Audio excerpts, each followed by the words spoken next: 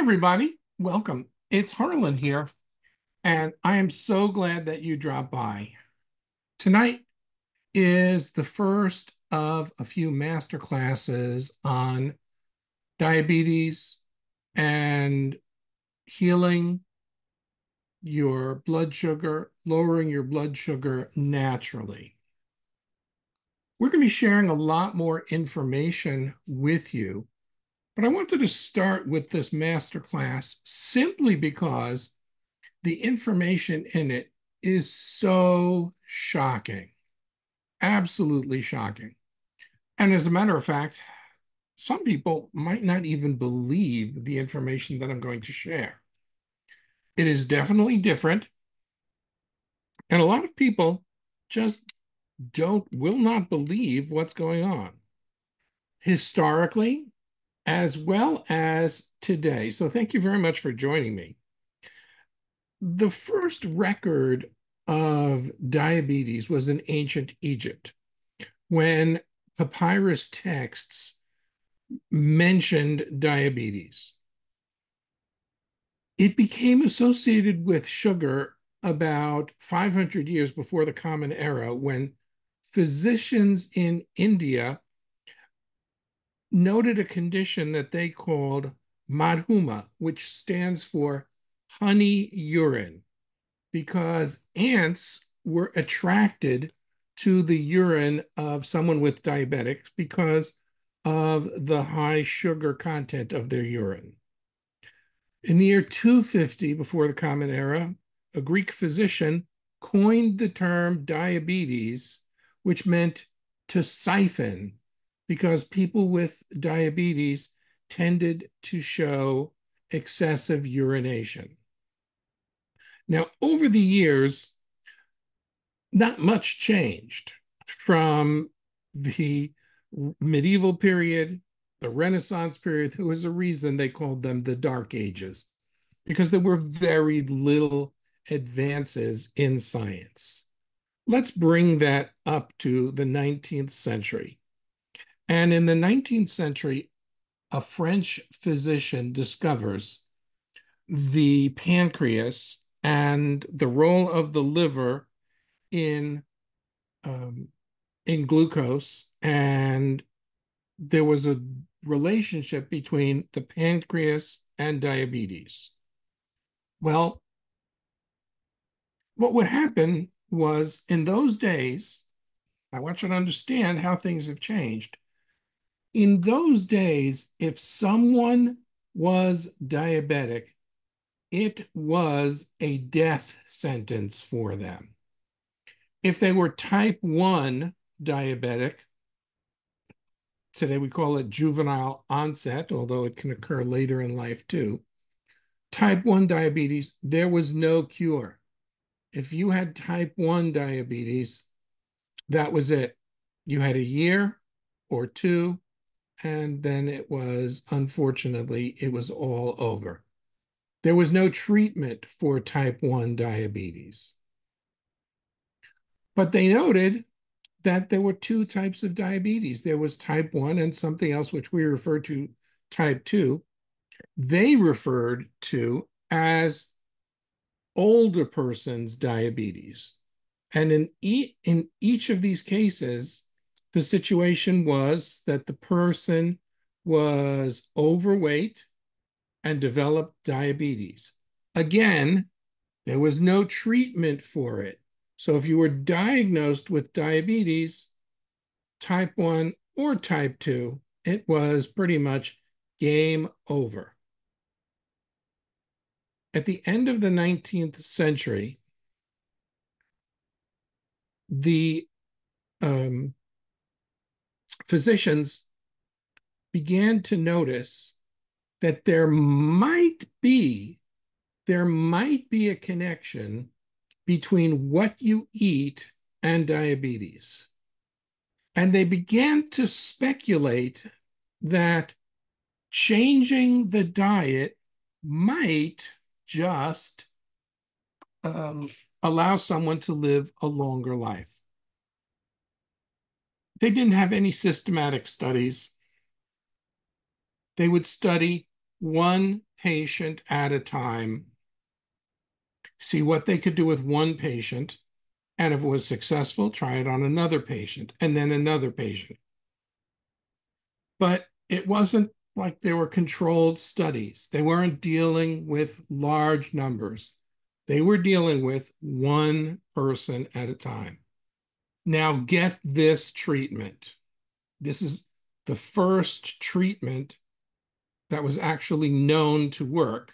A little bizarre today, but what they did was they told someone with type 2 diabetes to start eating the junky parts of the animals, like the kidneys and the intestines. And they said, and eat rancid meat. Sounds delicious, huh? The kidneys, the intestines, rancid meat. And since in those days, the basics of eating included bread and butter, the patient was limited to 2 slices of bread and butter a day. Other than that, it was the meat, and particularly the rancid meat. Well, he was allowed, he was 1 meal a day, he was allowed to make a broth of the meat and eat that instead. Much to their surprise, he lived longer than other diabetics. After a few years, it occurred to them that, you know what? Maybe he doesn't need to eat rancid meat. Maybe he could just eat regular meat. And instead of eating the garbage parts of the animal, maybe he would just eat meat. They even allowed him a third slice of bread. But because his carb intake, and they didn't realize this at the time, was so low, he lived years longer than any other diabetic patient. And they went, aha. And they started prescribing this diet. Today, we would call it almost a carnivore diet. But people with diabetes stopped dying and started living for years longer than expected. And they began researching and they began altering and playing with the diet. And they were showing progress until the early 1920s. The early 1920s was a time of scientific breakthroughs. In 1921 and 1922, the keto diet was discovered. The keto diet was discovered as a way of treating children with epilepsy. Well, within a year or two of discovering the keto diet and having used it on epileptic children, which it worked in a fantastic manner, they discovered a medicine to treat epilepsy. And once they discovered the medicine to treat epilepsy, who needed the diet anymore? And so the keto diet went into hibernation until in the 1960s, Dr. Robert Atkins brought it back from total loss to people. But at that same time, doctors discovered how to produce insulin. And by giving diabetic patients insulin, they found that they could control their diabetes. Well, doctors at that time were really proud of themselves for discovering these things. And instead of working on something that would help cure diabetes, they were content with treating diabetes. By treating diabetes, it meant giving people insulin. Now, they noticed that while they were giving insulin to diabetic patients, their blood sugar very often over time kept rising. Their A1C, their hemoglobin A1C, which is the measure of blood sugar in your blood over a 3-month period, which has become the standard for measuring whether someone is pre-diabetes or diabetic today, kept going up, even though they were getting insulin. In other words, the body was used to what was going on, um, and the insulin need increased. And so there was more and more and more insulin injections going on, and that's how they controlled diabetes. Dieting was not a thing until some doctors said, well, wait a minute. We had those old experiments with a super low carb diet. Maybe we should bring it back. And believe me, this isn't going where you think. There's no happy ending to this. So they started working with people on low carb diets.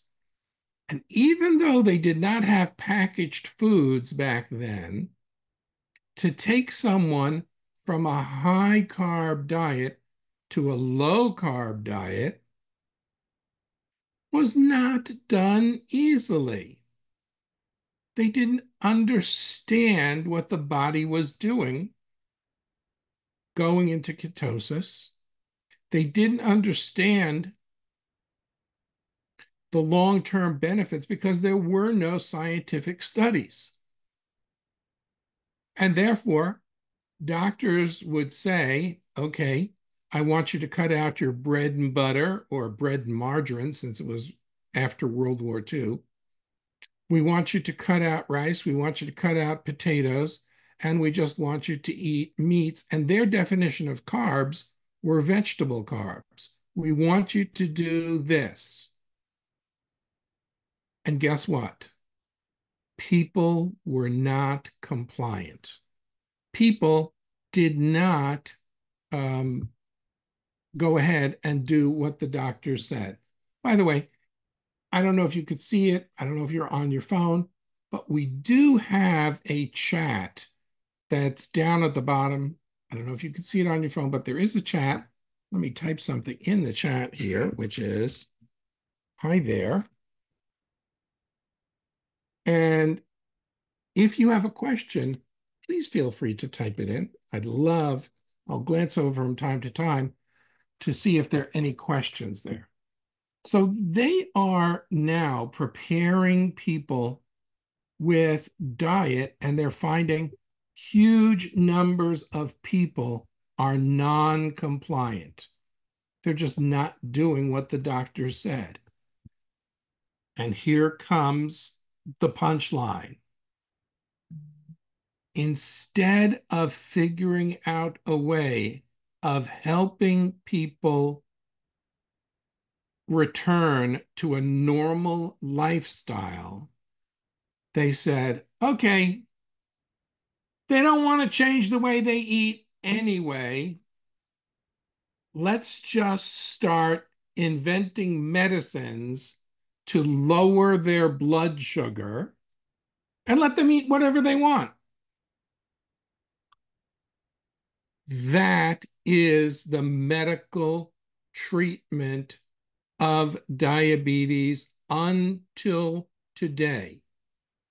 We're going to come up with medicines to lower blood sugar, regardless of the side effects. We're going to come up with medications that people can take because in medicine we trust, and that will help keep people with diabetes alive.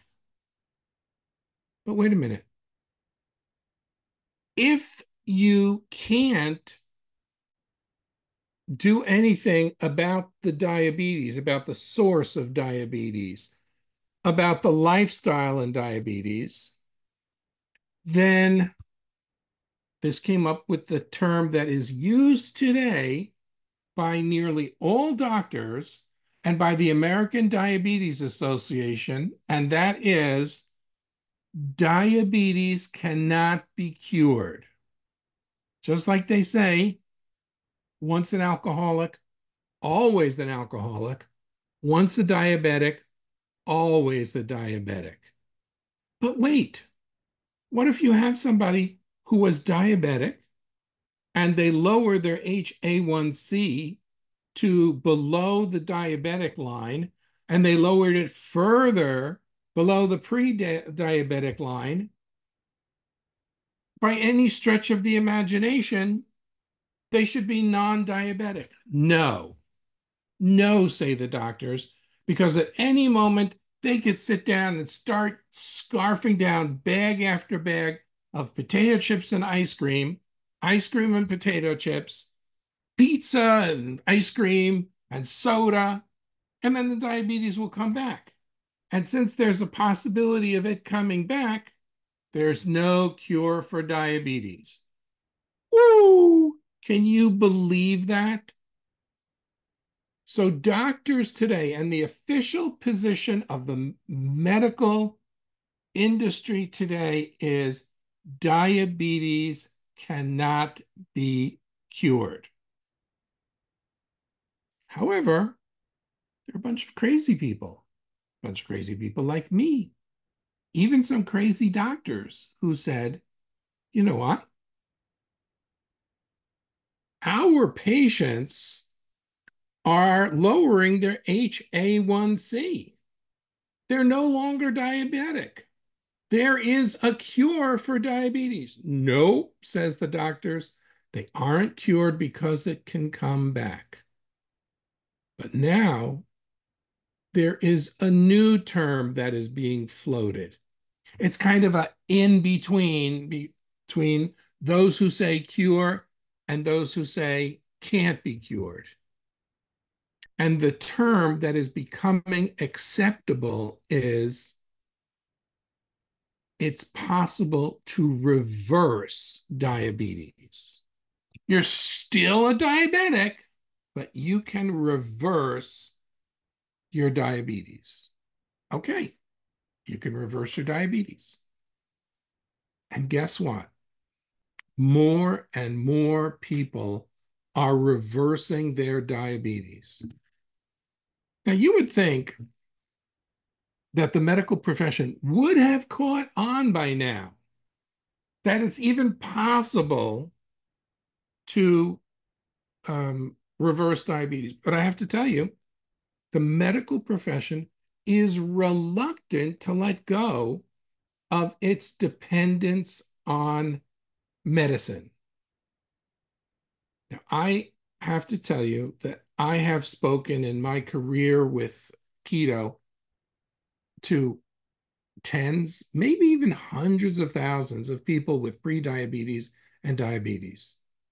And I've spoken personally to thousands of people who've got the diagnosis of diabetes. And then I ask the question, what did your doctor tell you to do?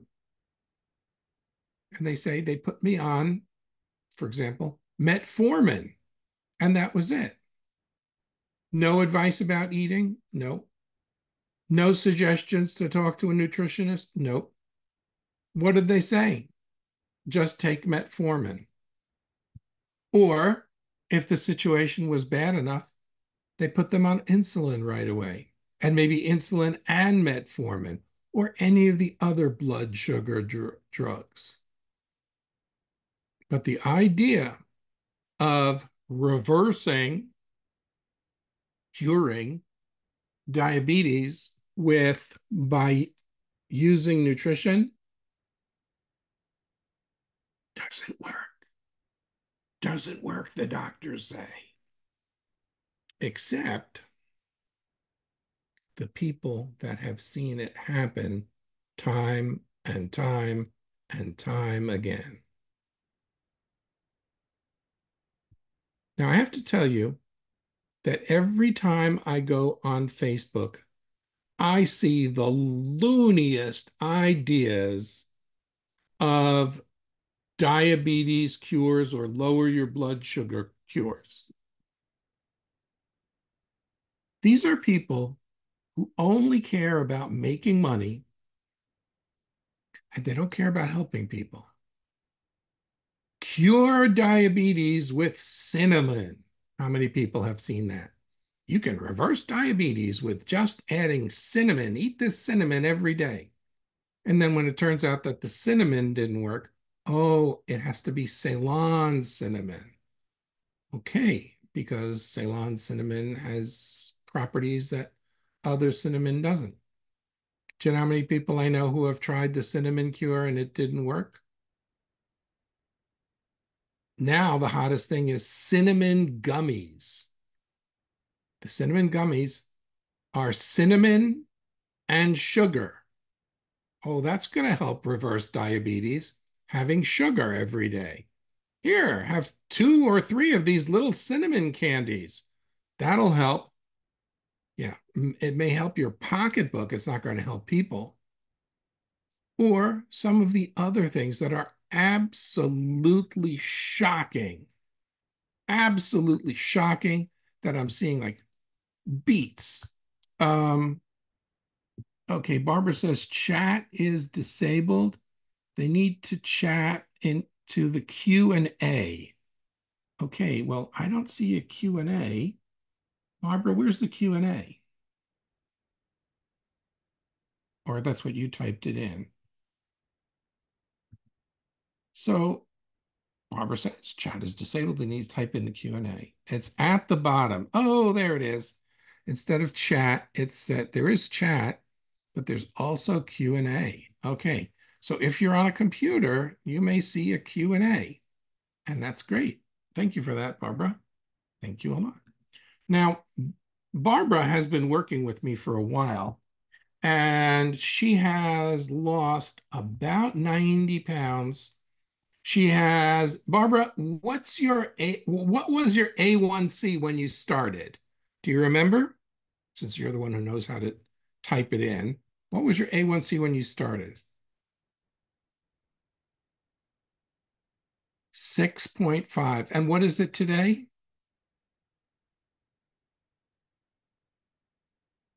5.2.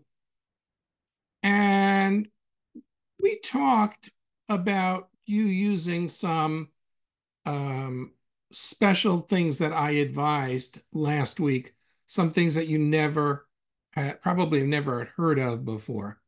Um, did you get a chance to measure your blood sugar then, or just how much weight went down because of those supplements? What did what was the result?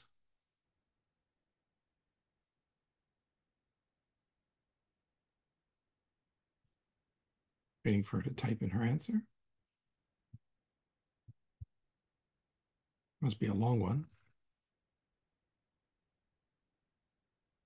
Her sugar is lower. And what about the weight?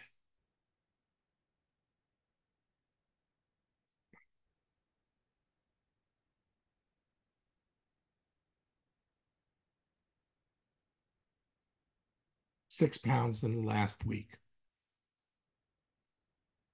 Why am I, the non-doctor, able to help people dramatically lower their HA1C, their fasting blood sugar, and their weight without prescribing medicines? Now, I was telling you about the scams that I'm seeing, the cinnamon gummies, the beets. I don't mean beats to a drum. I mean eating beets as an answer to blood sugar when beets are high in blood sugar, or sour cranberry juice, or sour cherry juice, or celery juice. They are preying on people and want to keep them as a constant money machine, generating income. And frankly, it makes me sick that people could be so evil and so cruel. And Barbara adds on that there were no changes in diet at all. It's just that there are certain things that doctors don't want to talk about that are powerful remedies that they don't want to share. Again, if you aren't clear on it, doctors believe that the average diabetic does not want to change their lifestyle. The average diabetic does not want to give up what they are eating. In the words of doctors associated with the American Diabetes Association, the average person does not want to change. They do not want to give up their treats. They do not want to give up their processed foods. All they want to do is have an insulin injection. And now, in desperate moves, they keep inventing more and more medication. Diabetics over the past 2 years have noticed that the price of diabetes of insulin for diabetics went up through the roof scandalously, and people could not afford insulin, and people died. Diabetes is the root cause of so many people's deaths. I did an email about Elvis. Elvis was diabetic. He died at age 42. Elvis had untreated diabetes. When he died, the medical examiner put down that the issue was a heart attack. And it's gone down in history that Elvis died of a broken heart. Yeah. He died because his body had become so toxic because of diabetes that his gut just solidified and he wasn't able to go to the bathroom. He died of a heart attack straining on the toilet because his system was completely impacted due to all of the drugs that he was taking. And my friend, who was Dr. Larry Rubel, was the leading GI doctor in Memphis, saw Elvis and examined him and said, Mr. Presley, I can tell exactly what drugs you are taking. They have shut down your system.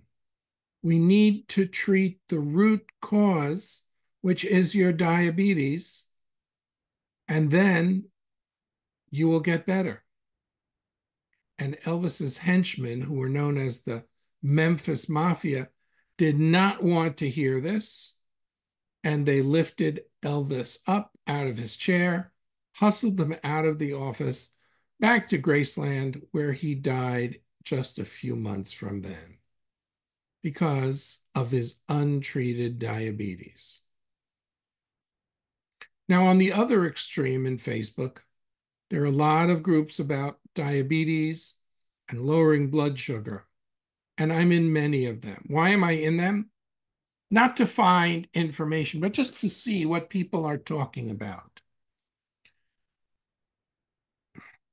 And it reminds me of the early days of the keto groups, where people would say, oh, if I cheat for one day and I have an ice cream, it's not going to do anything for me. I'll just get back on the wagon.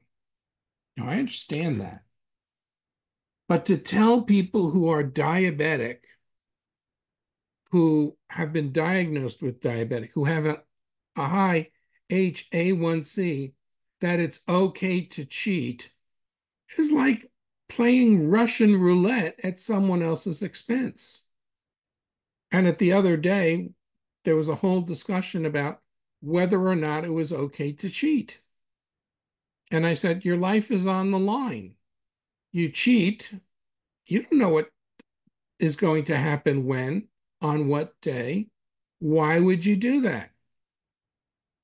And a woman wrote back to me very, very arrogantly. And she said, Harlan, my wife still can't believe that I did this. Harlan, if you tell me that I can never have ice cream again, and she's not talking about keto ice cream either, I can never have ice cream again, I'm going to laugh. And my response was, laugh now, die later.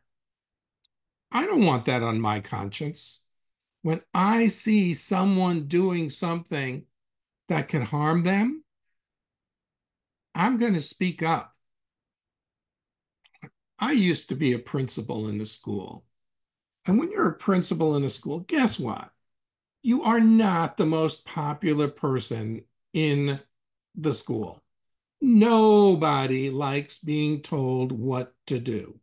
Absolutely no one. Kids don't want to be told to do homework. Teachers don't want to be told to grade homework. Parents don't want to be told that there are rules that people can follow, that have to follow. Kid has to dress this way or that way. No, you can't drop them off at school whenever you feel like. Yes, if they miss a test because they come to school every day late at 10:30, they have failed the test. Oh, it makes you really popular. Well, I'm used to it. And now when I talk to people about diabetes, I have only one goal, and that is helping them reverse their diabetes. And diabetes can be reversed, but we do things in stages. Now, we are entering a period of time that I'm calling the 14-day Lower Your Blood Sugar Challenge. And let me tell you what that's about. First of all, number one is the group is called Naturally Lower Your Blood Sugar. Naturally Lower Your Blood Sugar. And you are, if you are diabetic, you are invited to join that group. The recording of this webinar is going to be there. And I'm going to be dropping information starting tomorrow on things that you can do every single day that is going to begin the process of lowering your blood sugar. We're going to start with a tea every morning. Tastes delicious, really tastes good. This tea will start detoxing your body and begin the process of lowering your blood sugar. I'm going to recommend some supplements to you. I don't sell these supplements. It's not my business. But I'm going to recommend them to you because they work. Right now, and this may shock you, that just like Barbara said, if you make these changes to your life, we're going to start with the tea. We're going to start with detoxing your body. And then we're going to move on to lowering your blood sugar. You're going to start to notice your numbers going down. Now, it goes without saying that I'm not an MD. It would be great if you have a good relationship with your doctor, with your endocrinologist, with your nutritionist. You let them know what you are doing. Why? It is possible, even if unlikely, that you may be allergic to one of the things I'm going to suggest. I don't know your medical history, but your doctor does. And your doctor may say, you know what? That's not such a good idea for you. So I'm going to share information with you, but it's your responsibility. It is your responsibility to discuss this with your doctor so that you make sure that it is the right move for you. Now, I'm going to be sharing things. Let me take this off and show you.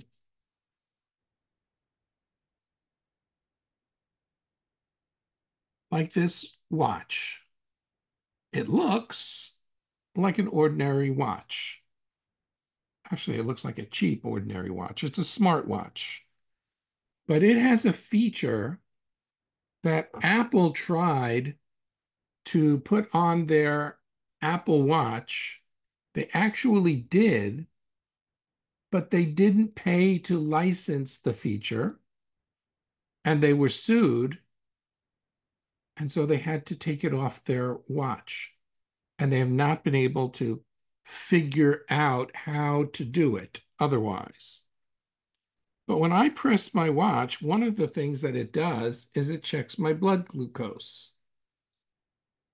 And right now, without any sticks, without any needles, without anything at all, it's checking my blood glucose. I had dinner a little while ago. My blood glucose is 138. That is way below what it should be. When I wake up in the morning, my doctor was shocked that my blood sugar was so low. If you are pre-diabetic, your blood sugar in the morning, as soon as you wake up, is over 100. If you're diabetic, it may be over 140. Mine's in the 80s in the morning. So you're going to know very quickly if your blood sugar is going down. We can measure it, and you don't have to stick your finger all the time. I hate that. And these watches are very, very inexpensive. They sell for about anywhere from 25 to 50 bucks. And let me tell you, you will learn what foods are blowing up your blood sugar and what foods are not. It becomes almost fun to do it because, again, there's no finger prick, there's no blood. It's just, there's your number. Are these numbers accurate? Well, my wife likes taking my blood sugar with the stick, the finger. And we have found that the watch is always within a point or two of the actual blood sugar meter. Good enough for me. It also takes your blood pressure. I remember being in my doctor's office, watching it take my blood pressure, and um, and my watch and the doctor's blood pressure machine were just about equal. So I think that this is close enough so that it can be a huge, valuable resource for you. And therefore, Barbara says, I love my watch. And she said, and my blood pressure was the same as at the doc. So the bottom line is, we're going to be sharing with you over the next 14 days strategies that you can use now that will help lower your blood sugar. My goal is to demonstrate to you that you can lower your blood sugar so that you are no longer have the numbers of a diabetic, no longer have the numbers of a pre-diabetic. Now, let me say something. This is not a miracle cure. Your numbers are not going to go down from diabetic to less than pre-diabetes overnight. But when we get those numbers down, it's going to be part of a profound change in your body that's going to result in you sticking around for a lot longer. And imagine going back to your doctors and having them test your blood work and you discovering how profound the change was. Again, the relationship between the medicines you take that your doctors may have prescribed for you and what you do is between you and your doctor. I would never advise anyone to go off a medication without talking to their doctor. I had a doctor that pulled me off all medications. And within a couple of months, it turned out that that was a really bad idea. And I went back on. I stopped seeing that doctor. Your life is too precious for you not to be working with a doctor. Now, if your doctor is the kind who just said, take metformin and never said anything about it, it might be time for you to start asking around and interviewing other doctors. Because I want a doctor that's going to cooperate with you. I want a doctor that's going to see that when your numbers go down, maybe they need to adjust the dosage. Maybe you don't need it anymore.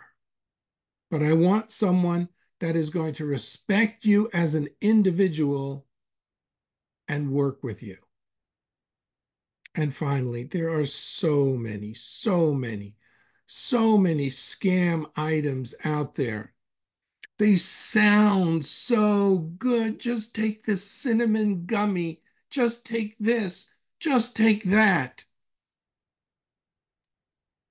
There are now headphones that you can wear that will reduce your diabetes.